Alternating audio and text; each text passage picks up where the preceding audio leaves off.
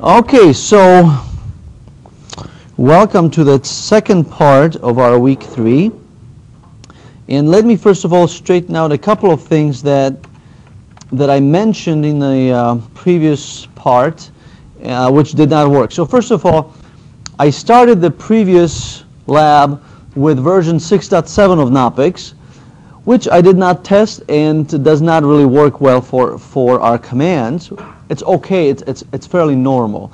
Knoppix is made to be a desktop system, and so some of the server commands are missing. But now with the 6.2, okay, we are in the same environment as we were last week. So we know that our system is installed because I have the Apache folder, and then the httpd folder has the source files. So first of all, my config file, the configuration file, which is called, what's the config file called? httpd.conf. That's the master, it's like the Bible of Apache. So what we do here is I will use the vi command to look at my config file. Okay? If you're not familiar with vi, you may choose to do something different. You can go to the start button. The start button that looks like I think it's a little plain, but it might be something different. So the little button that normally would be a start button, and then we go to accessories and try the leaf pad. The leaf pad is a text editor, and you can find the config file for Apache in the place that you compiled it and installed it into, which happens to be under Knoppix, Apache, CONF, and this is the file. So you can actually use our graphical user interface to manipulate the file. And so I'll go ahead and say, I'm not sure what, am I saving the other file instead of opening? Sorry about that. Open. Open, yeah, that would fix my config file real good. Okay, so this is my config file in the text editor, or the same file inside of the command line.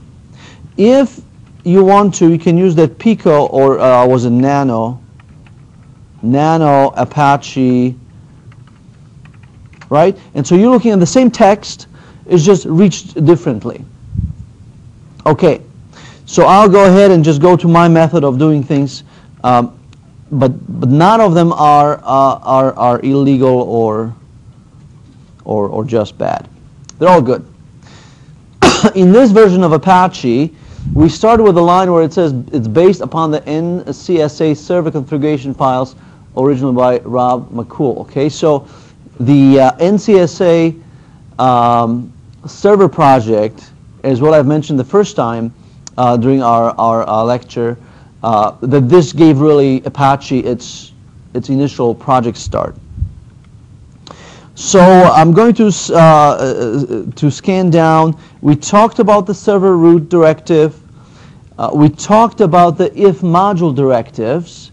And in this particular statement, you can see that there is a Windows or NetWare option. And then we talked about the PID module the PID directive. And let's see, here the timeout is 300 seconds. In the Apache 2.2 file, it was only 60. In this one, keep alive is on by default. And maximum alive request is the same. Keep alive timeout, I think, was 5 in the two versions. So you can see how that changes. The npm so the prefork is right here under if module. We discussed the start servers, minimum spare servers, maximum spare servers, then killing this or having the maximum client per servers. So per each server you can have only 150 connections, and then in this version of Apache the maximum request per child is 0, which means that this one will not recycle after so many requests. So you can see how the strategy changes across versions, because the code that's used in 2.2 may behave differently, and that's why the default settings are changed there. And this right here would be for the worker or threaded approach in the operating system. Okay. And here is an if statement for the behavior of threads on the Windows system.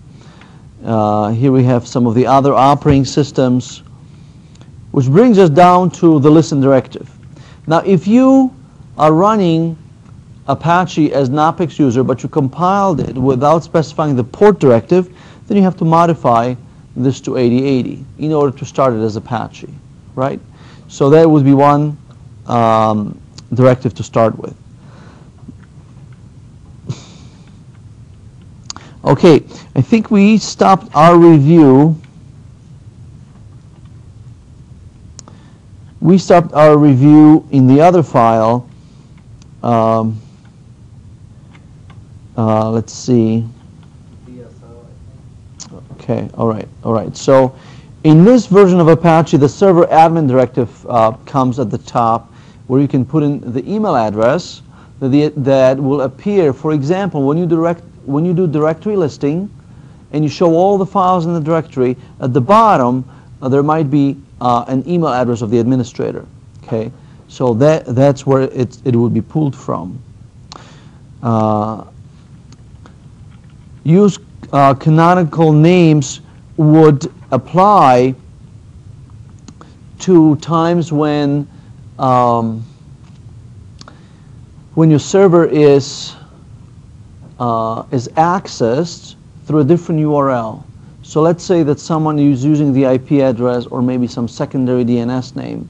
You can force the server to actually rewrite those to the server name that you define in the config file.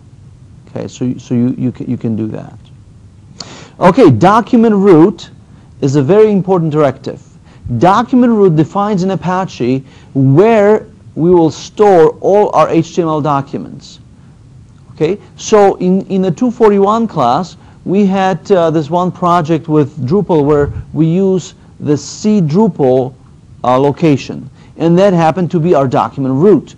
So whatever you put in that document root, you can pick it up on the other side through the web browser. So if you were to put up a file under home Knoppix Apache htdocs, call this file index.html, then you could open localhost index.html and it will show that file. Okay, that's document root. It's different from the other directory we talked about, server root. Server root just says your main installation reference is right here. Okay, another great directive called directory. This directive is different from other directives because it's a container directive. A container directive has an opening tag and a closing tag. Some parameters can go immediately after the word directory in a container directive, and then other parameters go between the two tags.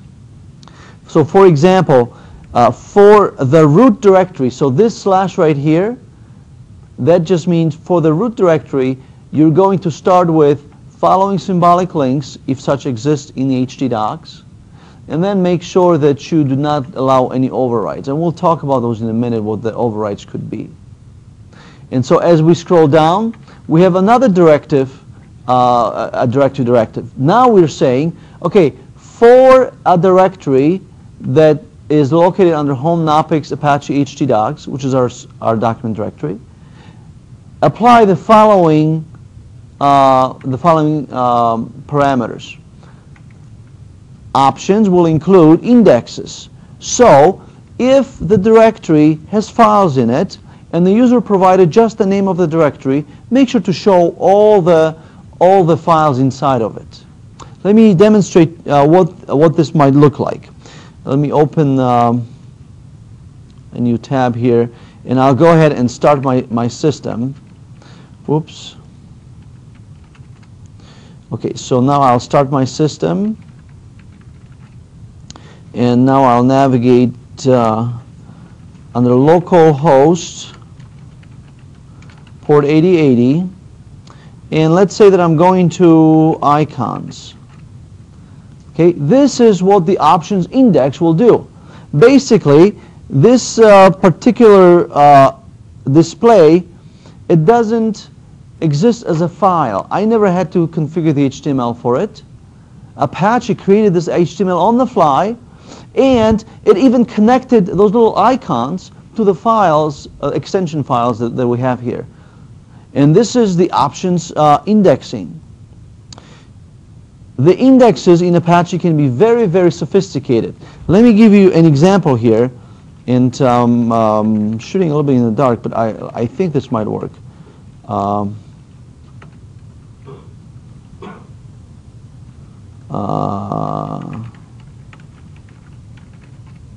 right, here is another example of how the index directive can be used. You can specify a new header for whenever indexes are put together. So in this instance, I put together a small HTML file that has this picture and some text in it. Then I specified at the bottom my custom footer. And so what I end up with is a nice index of files. Now I remember about another one, Radarcast. And by the way, this URL you can use if you're looking for recordings of our sessions. So under year 2012, okay, note what I did here. I have a pretty picture of a, it makes me look like a movie maker, but all it is just a picture that I included inside of the header of the index module. I added some instructions here. Then at the bottom, okay, I have a link, I have a footer, but in addition to the entire process, you know what I was able to do? So I was able to specify per extension of the file additional HTML. So notice that this text is added to this specific extension file, and I did that so it sort of brings out the file that you're supposed to be clicking on, right? It's all done automatically. Apache is indexing these files automatically. All it is just one directory with a bunch of files in it, right? So this index is a really useful element. And so of course you can add JavaScript, you can use Flash, any browser-based technology that you want to use here, you can add to those custom headers and footers and the definition of index. All right, so that's the index. Let me go back here, and you have to say options indexes if you want to allow that. And follow symbolic links. You can tell Apache, okay, my users are required to use their own files. If they try to cheat and use these Unix shortcuts like symbolic links, then don't allow it, right? Most of the time today, symbolic links are useful tools enough that we just allow them, and they're not really security considerations. So they're, by default, you can see they're included. Then we say allow override none. Okay, this just means that by default we do not want end users to have their own directives. But it shows you the power of Apache, where you can say, I know I'm really smart, but sometimes my users have needs per directory to define their own directive. And so you can allow that. You'll say allow override all, or you can say allow override auth config, and users then can create a little file called .htaccess, and then they can put a password protection on any directory they want. Right? So this is how Apache would control that. And then we have things like order allow. Right now these two don't do anything. Okay? But you could say allow from localhost, and then your website is only available from localhost. Or you can say deny from, and you can specify IP address of someone you don't like. Right? Or maybe an IP address that is a problematic, maybe you get DOS attacks, denial of service. Yes, Terry? Yes. Or you can put 3 sets of numbers, *, and then you have a whole, wild card of addresses. And we'll get to it. We'll have a lab on this at some point where we'll talk about the order of allow, how you can manipulate that. Okay, this other set of directives, okay, has to do with Apache installations that allow Unix users to have their own home web pages. Here's a great example. Okay, let's say you go to raider.grcc.edu/tilde username, right? And I don't know if for this class I made the request, but if you are in the 241 class, you can navigate to a directory, you'll have your own. So this tilde tells Apache, okay, this is a user controlled directory. Instead of going to home Knoppix Apache htdocs, go to home username and look for the specific name of a directory. And so whatever the user puts in there, it'll be displayed under this URL. And so the way it works is you have to say what is the key directory to look for in the user directory, and then you can specify additional directives that make that happen. Okay, it's useful for us on Raider to allow all the students to have their own little website.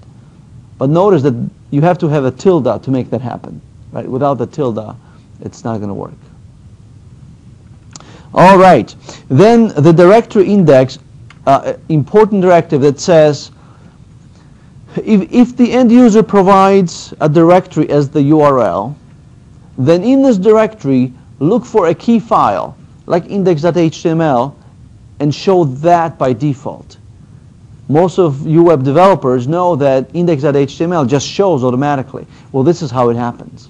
So if you want to change that and you say, no, I really want a file called signon.html, you could add it. You can have multiple files here that are added, and then the sequence of them matters. So that if you have two files, the first one will be the one that will be showed as index. So if you have index.php, you would want that to be first. So if an end user puts, not end user, if the developer puts index.html and index.php, you probably want the index.php to have priority over the HTML. So that's directory index. So the bottom line is, as we walk through this file, is that everything you've ever seen done with a web server can be done through these directives. Yes. Yes.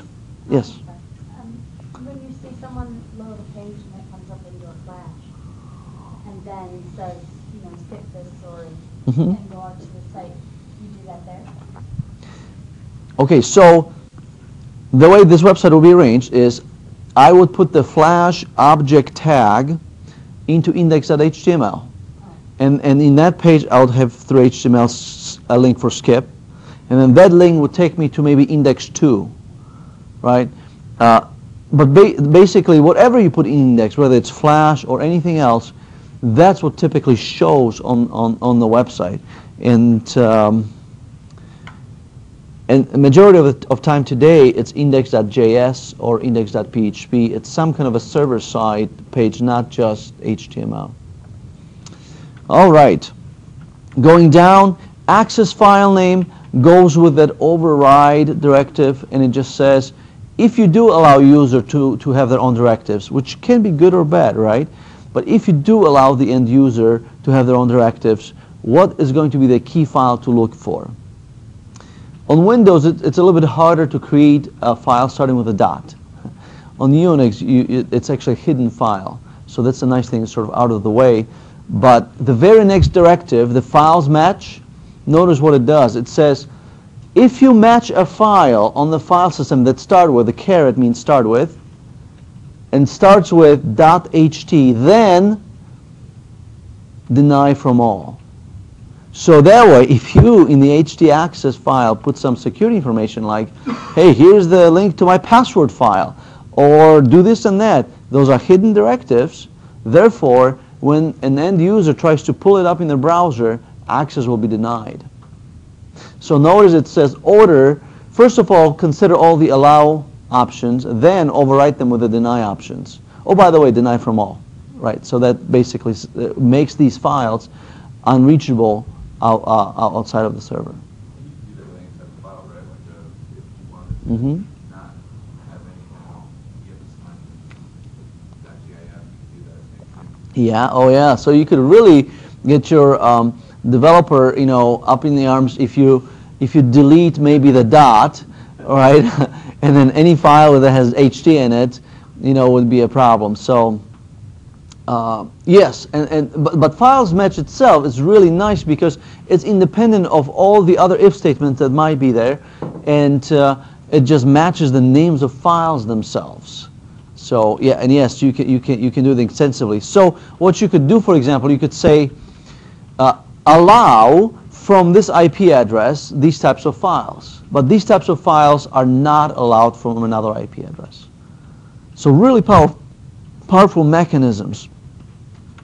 Okay, going down, types config, and this is a reference to a file called mimes.types. Okay, let me show you how this might work. Apache, okay, the file called mimes.types is here. And simply, in this file, we match extensions of files to the header that's going to be sent out to the browser to explain the behavior. So if you have a file, let's look maybe for a simple file type, maybe like HTML. Okay, so when you have a file that ends with HTML, in the HTTP header that you send along with it, make sure to say it's text/HTML. This in turn will tell the browser, download the file. By the way, it's a text file, but when you render it as HTML. The different option is this. If you have .txt file, make sure to send it with a header text/plain. Why? Because then the browser will know not to render it as HTML, but just to display it as is. Okay? Great connection, and puts you in the driver's seat. You're empowered to modify things. I think I tried.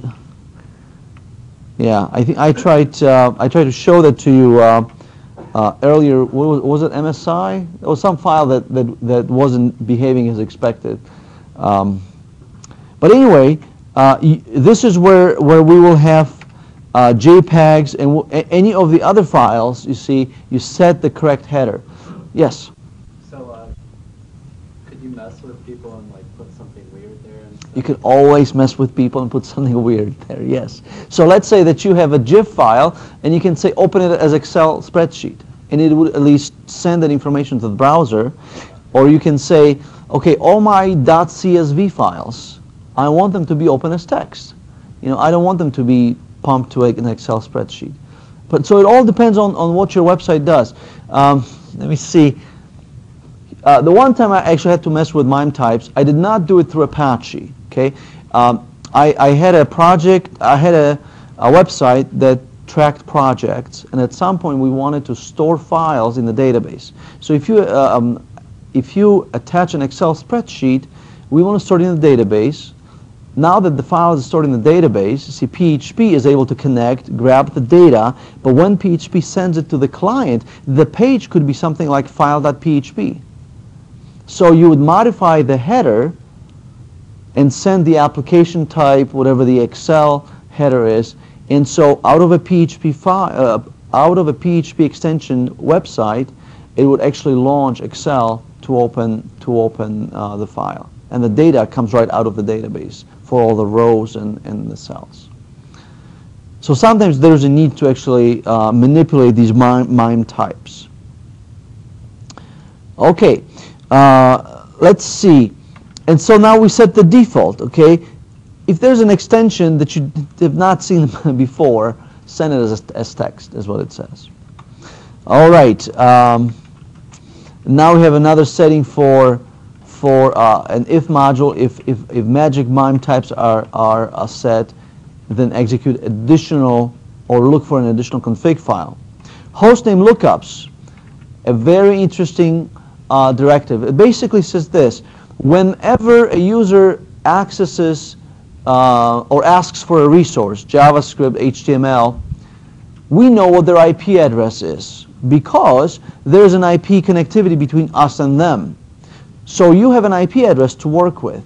Well, in a log file, by default, this IP address, their IP address, is put in. But on some servers, you may choose to look up this IP in the DNS server.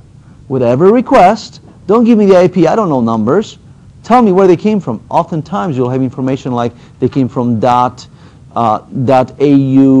or the country they came from. So some people do go and say hostname lookups on. But what's the problem with doing that, do you think? Well, right. So if a library accesses the system, all of them look like the same. But that's for an IP address, it will be the same. Think about the overhead. Now, let's say that your website is successful, and you have per second maybe 100 or 1,000 connections, all right, and all this load is now going to the DNS server, right? You don't want to do that because that's going to be huge overhead. So host lookups off mean that in your log files, you actually will see the raw IP addresses. You can always reference those back. So having an IP address, you can find out where they came from. And there are projects that will provide you the database, actually, that matches the IP with the location. You can have a little map. Oh, I'll show you this. In the 246 class, no, this is 246. In the 241 class, I did this little widget, which basically is just a picture that you put in on any website, and then it shows you, where the people came from, because every user has to download that picture, so then they store the information where the user came from, and you can go and look it up on the map, right? But that's the idea, that once you have the IP address of whoever the requester is, you can later on process it and do all kinds of interesting things with that. All right, let's see. Hostname lookups. Okay, let's see. I'm going to look for some of the uncommented, right? Uncommented major directives. Speaking of comments, let me say this.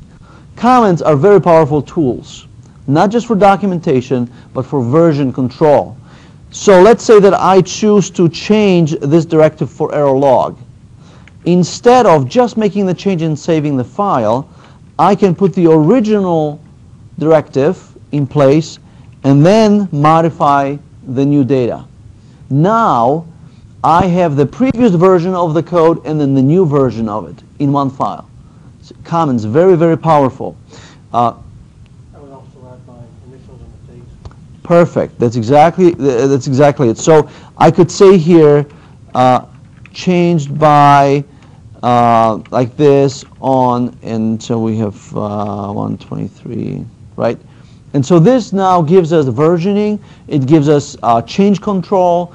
All those things that typically we miss from from files. So it's common in Apache, okay, a big red sign. It's common to make a change to the config file, save the config file, and walk away. What happens then? Now you forget what it was. Do the changes take effect immediately when you save the file? No. See, the file is only read when the system starts. So you've done this great job, and you change all the config that you thought was needed, and the website is working just like it was. And you think, tomorrow I'm going to have to make more changes. And then your replacement, or your partner, your night technician comes in, and they have to restart the server for some reason.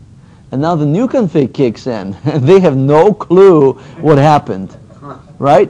Because you modified it, and it looked good to you. Maybe you forgot that you have to restart it to make it effective. And now they have all kinds of problems because there are no comments of where the changes were made. Let me show you a trick that you can use. It's not a trick. So let's say that this is my original config file, and I'm going to make a copy of it, right? Make a copy of it, call it 123.12. Whoops. Like that. Now I have two files that currently are identical.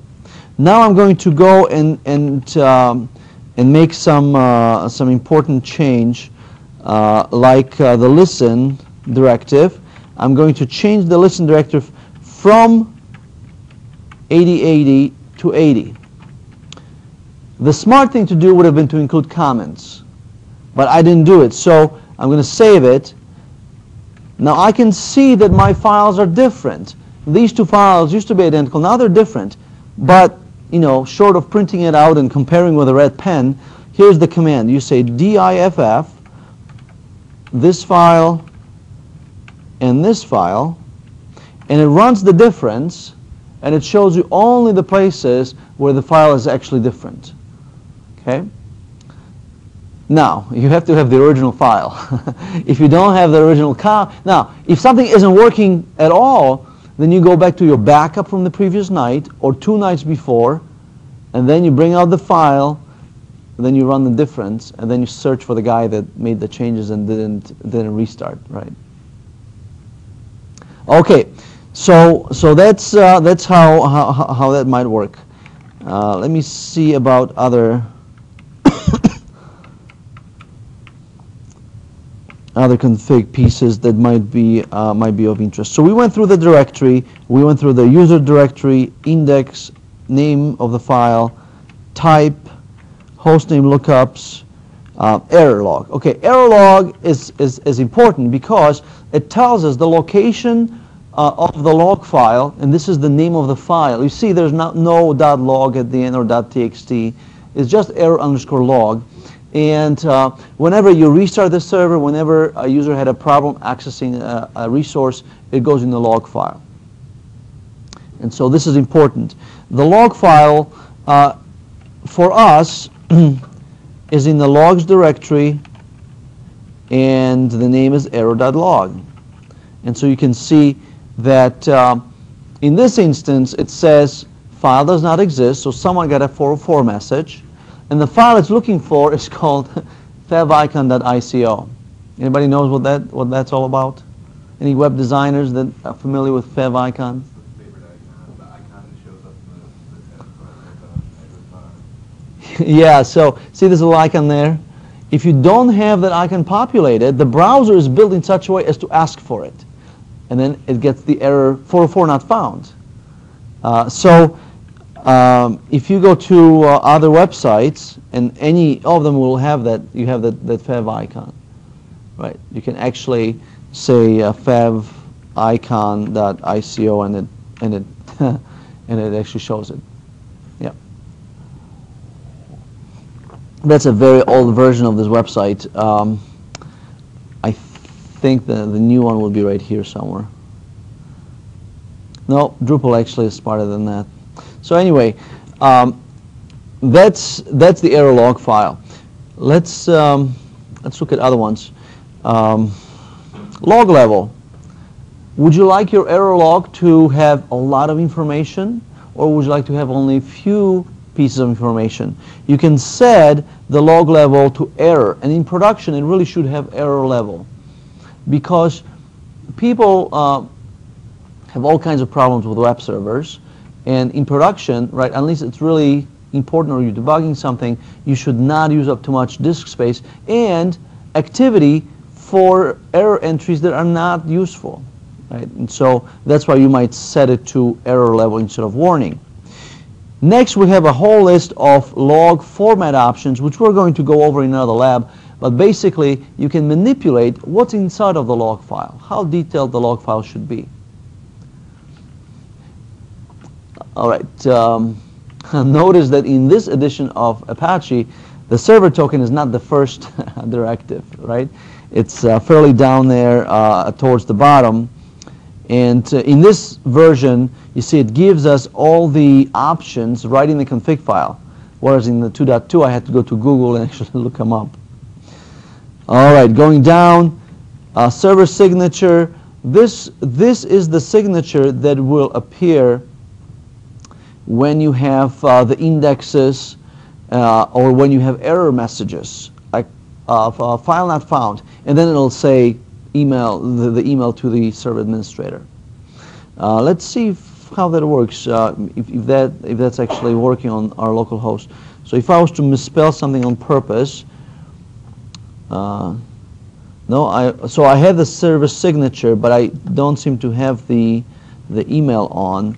So if I change that to email, and now I restart, so I go to bin Apache restart, and I go to rerun. Well, what happened here? Oh, I think, you know what I did, which is pretty silly. See, I changed, I made the change. So I made the change and I didn't restart, and so some of my scenarios are true. Okay, so let's restart this. And now you see the local host changed into a link where the email address from the server admin directive is in place. Okay, let's see. Let's go to config file, and so email like this. Oops. Server signature. Excellent. And now we have a series of directives called aliases. Aliases basically are like logical folders. Okay, think of them like logical folders, URLs that you sort of create, but they don't exist perhaps in htdocs directory. So what I can say is home Knoppix Apache icons can be mapped to a URL called icons. You know, when I typed in icons, I got the listing of all the icons. Well, that was not a directory that existed in htdocs. This directory actually exists under home Knoppix Apache icons. And so you can create, and you do that specifically for utility folders, you can create aliases to different parts of the operating system. Right, because with CGI you actually have to add additional permissions. So that's why it's a special, this right here. See, not only do we say alias, we say script alias, because it automatically allows execution of programs, which is very dangerous these days. A much better way of doing server-side programming is through modules like PHP or Perl. CGI bin means you can have a shell script with access to the entire box and execute something, or you can have on Windows an exe file that nobody knows what it might do. Okay, index options is a variable now or a directive that allows us to extend how the automatic indexes are created. Fancy indexes is what I showed you earlier, where you can actually add the header and the footer. And right here is where you manipulate those icons. You saw where I had .html that created additional green text. Well, this is where I did that through the add icon options. And notice right here, you can have, oh, that's not it yet. There's, I think below there's a header and footer option. Yeah, there it is. See the README options? That's the header and footer for the automatic directory listing display, where I showed you some of those movie lookalike. Let's see, where are we here? That's the header, and then that's the footer for the index options. Okay, these are all options. We have support for languages, so you can have index.en page or index.pl, and you can actually put different languages inside, and the server is going to try to recognize what the browser setting was. So if the browser header has a country in it, it'll try to adjust the page. Today we don't use that as much. Why? Because index.php serves everybody. So what you will more likely do is you'll have your translation done in the database, so every button and every comment has multiple entries in the database for a different language, and then your index.php can also access the browser submitted headers and give the correct language, or you may have a drop down that says select your language and then set it as a cookie and then provide the correct language. There are many ways for internationalization of your website. The bottom line is not very many people use it, right? So you have to be a global company to have a need for all languages. You just put a link to Babel, Google, whatever that fish is, and they can just copy and paste. Now, you didn't hear it here. Fancy language. Okay, so character sets. Let's see. We talked about the ed types. So ed types right here are slightly different than just the MIME types. Ed type allows you to enable modules like PHP because you can say link this extension like .php with this type, which will enable a module. So ed types, and we will do that later on where we add PHP support to our server, and so we'll use the ed type directive. Error document, great opportunity to make your website very interactive. Instead of having the default messages delivered. So by default, when you have a missing page, Apache knows what to do. It'll say 404 page not found. What if you wanted to say it nicely and say, hey, I'm sorry you didn't find this page. Would you mind clicking here, or give them the search option? So all you have to do is you uncomment error document, provide the HTTP error that you'd like to address, and then provide the location of the HTML page. It could be a PHP page if you want it to be. So the great thing that many systems do is, instead of actually having this be an error, you can trace or redirect all URLs to a 404 handler. So if someone types in grcc at the end of a directory, I can have in the database where the grcc URL matches a specific file or specific record in the database. Okay? So in the document error, I can say take it to index.php, and this, whatever they typed in, is going to be as a query string in the URL. Then I can take that query string through the file that I specified, like index.php, and I can show them the correct page, because I can take the query string, look it up in the database, and display the body of the page. So now I took the error, what normally would be an error, and I made it part of the application, so that I don't have to have the URLs as physical elements on the file system, but the URLs are simply triggers that go to the database and show the correct files. For example, in Drupal, right, the URLs are all stored in the database as a URL path. But you see, all of them in Apache, because they don't exist physically, they will create a 404 error. Only we're able to handle it. If we don't find it in the database, then they really spelled something funny or incorrectly. And then we'll say, oh, I'm sorry, but this page does not exist. We display a pretty picture, we give them a search button, and give them a hug, welcome to our website. But then, as you type in URLs again, you can look them up and get them right from the website. So a very powerful directive that enables you to work with database records.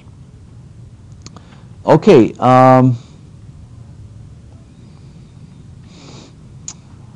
These are fine. Let's see. So browser match is another set of directives, okay, that allows you to customize how Apache will deal with this specific browser that came up. The same information can be captured in your PHP script, so that when a mobile browser comes to your website, you send them to a mobile website, right? You can handle this because HTTP header will have this information in it.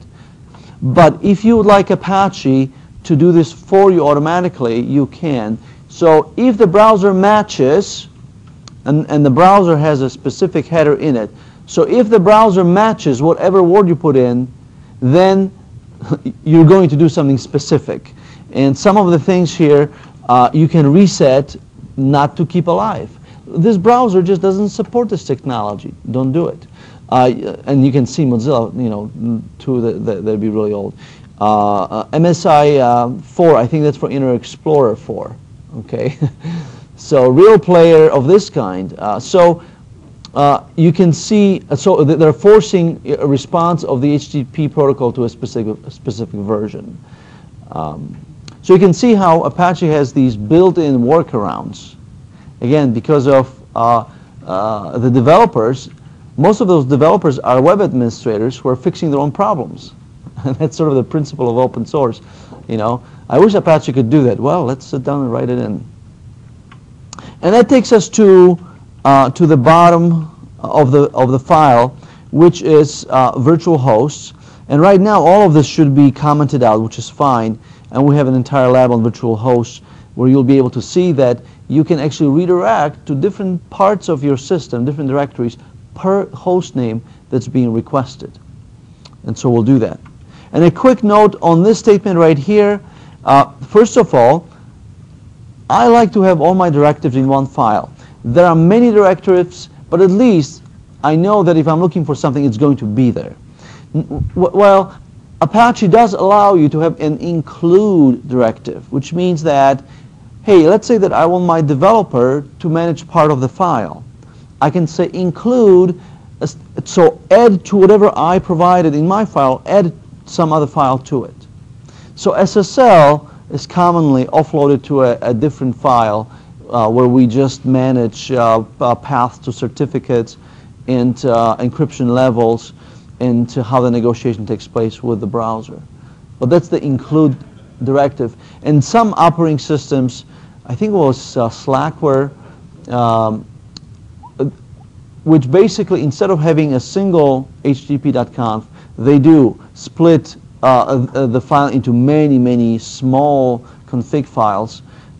In a way, it can be good because if you only have to see a part of the config, then it'll be clear, nicer. But if you have, and typically it's the case, you don't have multiple website administrators. If you have one, then you have one, and then having it all in one file works okay. Steve? If you have multiple developers, can you just give them each an include file for their particular virtual host? You see, and that's a little problematic because yes, you can, but it doesn't prevent them from maybe including other directives. So the include file by itself doesn't delegate the work well. It just gives them access really to the config file. So instead, when dealing with developers, it's better to enable the .htaccess file and let them then manipulate settings because .htaccess file has limitations. In .htaccess file, you cannot modify all options and directives. Whereas when you give them include from inside of the config file, it's just a text file. So it doesn't just say, just because you include it and you call it ssl.conf, doesn't mean that you can only manipulate SSL configurations. Will we be working with htaccess file together? Yes. We'll have a lab on. We'll do a couple of things. We'll manipulate the IP access to that folder, and we'll create that basic auth for securing with a password a folder. Okay, very good. Yeah. So all of it is exciting, and that's the bottom of the file. So what we did today might have seemed a little bit boring because it was. You could have read this file all by yourself. Okay, but what I wanted to confirm is that our entire administration of Apache is going to take place through this one file, and when you change a directive, you are changing the behavior of Apache, as you saw with my port 80, right? I was showing you how not to do it. I showed you the difference, and then I restarted, and I found out that it was the wrong port.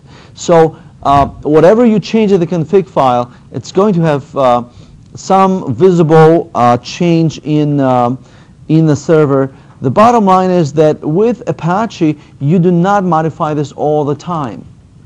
You find how it works, and then you basically forget about it for a long time.